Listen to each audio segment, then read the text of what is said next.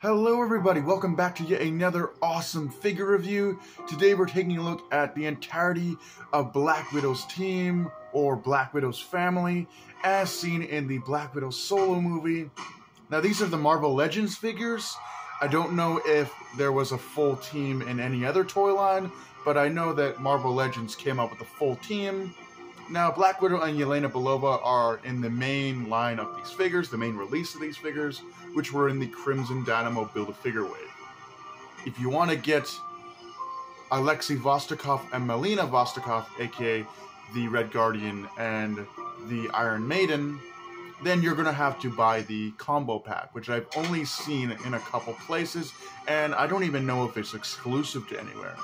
But you can get Melina and you can get Alexei in a combo pack, and then the other two figures of Black Widow and Yelena you can just get regularly. With that being said, these figures are pretty cool. They come with a host of accessories, as they are Marvel Legends, and they're quite faithful to how they appear in the movie, and they're quite faithful to the likenesses of the actors that portray these particular characters within the MCU. First we have Black Widow, who is by far my favorite MCU version of the character, or her costume is my favorite version. She's pretty cool. I love that she came with these gauntlet pieces. I don't know if she actually came with these, because it's been a while. This might have just come with the movie White Suit Black Widow, which if you want that figure, that's, I think, an exclusive figure as well, or at least it had a limited run. But I really love this version of Black Widow. It's probably the most like Scarlett Johansson out of all of the figures that we've had for the MCU, at least within the Marvel Legends line. She's got a crunch, and it kind of moves back and forth here. Her head moves slightly, but it's restricted by her outfit. Her arms move outward, they move downward, and then there's a full rotation, backward and forward at the elbow, full rotation underneath her Widow Bite gauntlets, and same goes for the other side, the other arm. Pretty cool. Yeah, she has movement here, but it's kind of restrained by her buckles here, and then it moves down and up like that. Same on the other side. There's some I think there's rotation at the boots. I don't know though. It's been a while since I've actually held these figures. It's just been in a display case for so long. But yeah, I love this the kind of really modern design for the Black Widow costume. But that's what I like about the MCU as of late. They're recreating the costumes, the iconic costumes that the characters have wore. Obviously, we're not going to get Scarlett Johansson wearing a latex suit, like a tight rubber latex suit, but we can definitely get a really nice kind of futuristic modern look for her costume, which I think Marvel Studios has done great with for her design here, for her solo movie design. Pretty cool. We also have the Yelena Belova. Sorry, I cannot speak today. But there she is, played by Florence Pugh, looking really awesome. She is wearing the bomber jacket, or whatever, the military vest that she bought from a military store. It's actually her first clothing when she broke free of the mind control. That, if you haven't seen the movie, spoiler alert.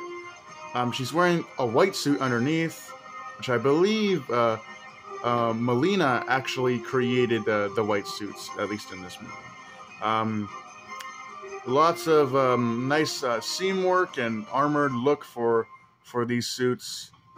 There's the Black Widow emblem there, nice belt, some more buckles and stuff. Pretty cool. Like, the likeness to Florence Pugh, though, is really good. The braiding in the hair, she's got like some kind of like bun thing going back here. Nice arched back, that's kind of hot.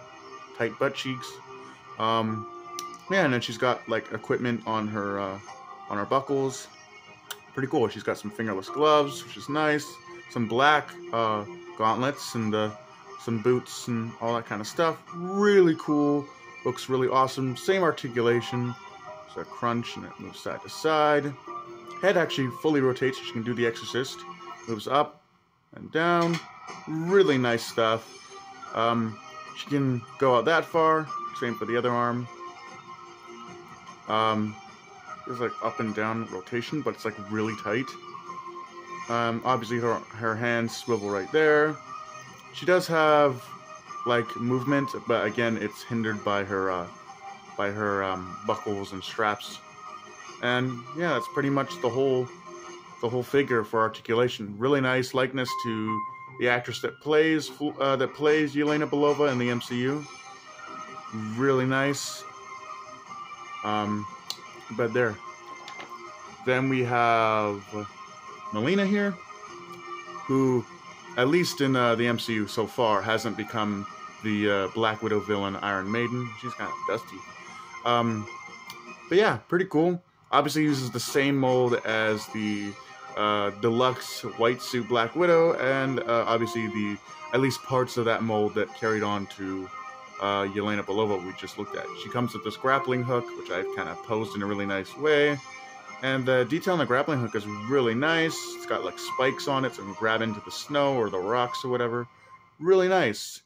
Now obviously, again, like I said, she is just reusing the white suit Black Widow mold. The head sculpt, I don't know the actress's name that plays her. I'm sorry. Let me know in the comments below, but it actually looks just like the actress here. It looks really nice. Nice little short ponytail here. Hair's all pulled back. Looks really cool. It's not focusing really well. But it does look like the actress that plays Melina Vostokov in the movie. Really nice. She's got like a backpack on. But yeah, really cool. I like this figure. Looks awesome. Definitely you want to get this figure to round out the Black Widow family / team from the movie. But I love her. Looks awesome. I like how they added some more paint. Like they gave her her shoulder pads more of like a color than just being solid white. And again with her knee pads. Pretty cool. Obviously tight suit, so arched back and tight buttocks. But altogether, just a nice Melina Vostokov figure. I wonder if she'll ever become Iron Maiden in future MCU movies. Guess we'll have to find out. And lastly, we have the thick boy. We have Red Guardian Alexei Vostokov, played by the legendary David Harbour. Looking really awesome. I got him holding his little figure. Now, obviously, I haven't really gone through like their accessories or anything. This is kind of just more like a showcase video, kind of reaching on a review. But obviously, the Russians. This is the Russians' answer to Captain America. And this guy even, it's kind of a joke in the movie. It's never made clear if Red Guardian actually fought Captain America or if he's just like crazy old man. But it's pretty cool. Lots of nice seam lines. The red suit looks awesome. The reinforced kind of like armored looking tactical shield looks awesome. He's holding his action figure. He has two head sculpts for this. I think he has one without his mask on, and then he has one with his mask on, which is pretty cool. The paint job on this, I don't know if it's just because it's an older figure now. The movie's been out for a while, so the paint's kind of rubbed off. And I've also been through a move, so it's been bouncing around in a box of other figures. But it's really cool. He also has this port on his back. You can put his shield away. Looks really cool. He's got lots of straps and everything.